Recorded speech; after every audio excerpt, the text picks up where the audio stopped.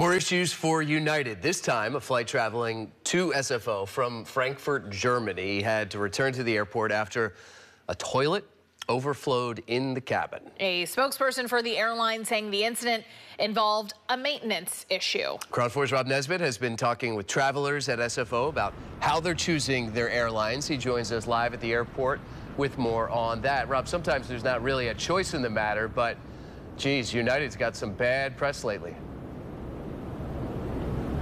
Yeah, nobody wants to hear about a toilet overflowing on a plane, Grant and Noel. And United Airlines has been a hot topic in the news and social media the last few months. But travel experts, they're not seeing changes when it comes to bookings and the trends of bookings. It seems that travelers still find convenience and price to be the most important.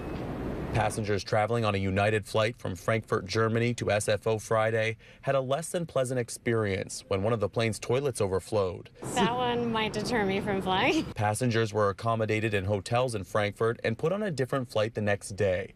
I spoke with senior airline business reporter at the Points Guy, David Slotnick, about the incident. Was that a safety thing? Was that a maintenance thing? Was that something else? I mean, it's worth noting that a lot of other airlines have had similar issues where flights have had to be diverted because of a toilet overflow or an issue with the toilet. A United spokesperson said the incident involved a maintenance issue with one of the aircraft's lavatories, the latest in a series of mechanical and safety issues involving the airline.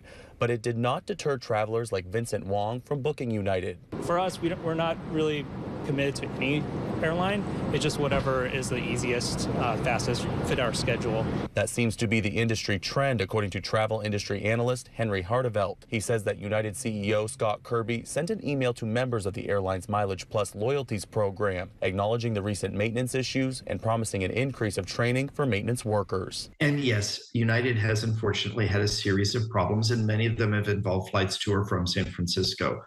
But I'm not hearing or seeing any data that suggests people are avoiding United, nor do I think anyone should.